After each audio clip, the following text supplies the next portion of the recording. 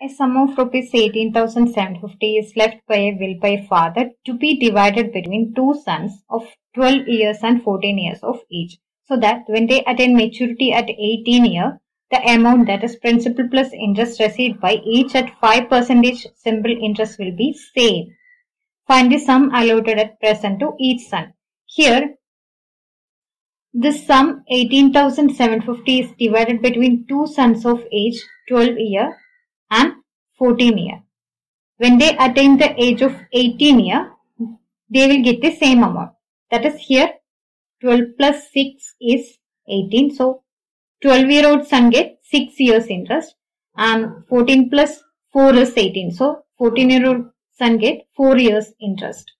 Now interest received by the first son is equal to, here 5% is the rate for both the sons. So interest received is equal to 6 into 5, 30%, and interest received by the second son is equal to 4 into 5, 20%.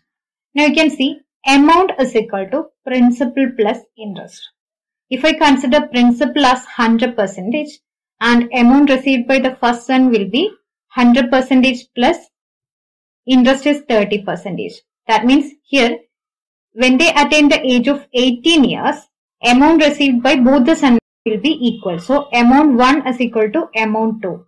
That means here interest is 30%, principal is 100%. So 130% of principal 1 is equal to principal is 100% and interest is 20%. So 120% of the principal 2. Now P1 by P2 is equal to, here 0 and percentage cancel. So this will become 12 by 13. Now 12 plus 13 is 25 parts. This 25 parts is equal to 18,750 in the question, because principal for the first son and second son will be equal to 18,750.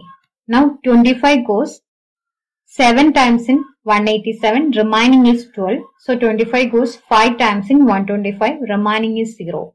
So 1 part is equal to 750 means 12 parts is equal to 12 into 750.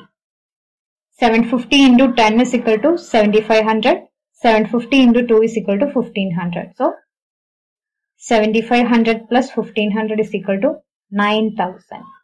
Then 13 part is equal to 13 into 750, which is equal to 9000 plus 750, 9750.